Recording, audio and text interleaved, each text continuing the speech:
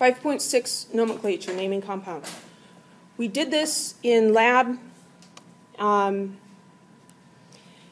So this is a rehashing of that, but that's good because usually it's helpful to hear this stuff more than once.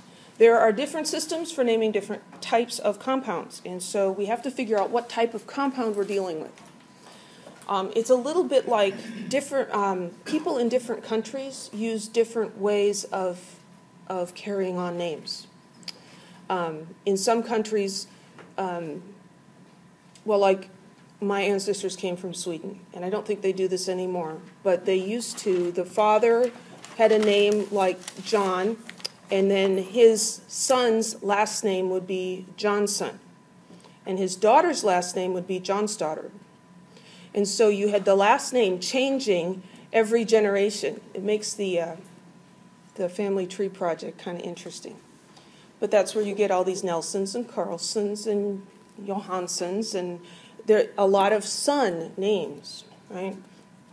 And other countries do things differently. I'm not sure of this. I should research this. I think in Korea there's only a very few surnames, last names. And so that's very common for people to have the same last name. In other countries, the family name comes first and your given name comes second. Okay, so you need to know what country is this person from to understand how they're named. We need to know what kind of compound this is so that we know what kind of naming system is being used. There are some compounds that have common names.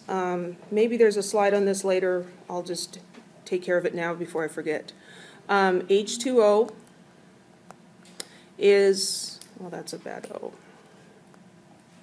H2O is always called water. It has a more systematic name, but it's just so common we always use that common name. And the other one is NH3, that's ammonia. And so those are two common names that you just have to memorize. Okay. It's a little bit like those celebrities that just go by a single name, right? Cher or whatever. Don't you have a last name? Nope, just Cher. All right then. So water and ammonia are kind of like superstars, I guess.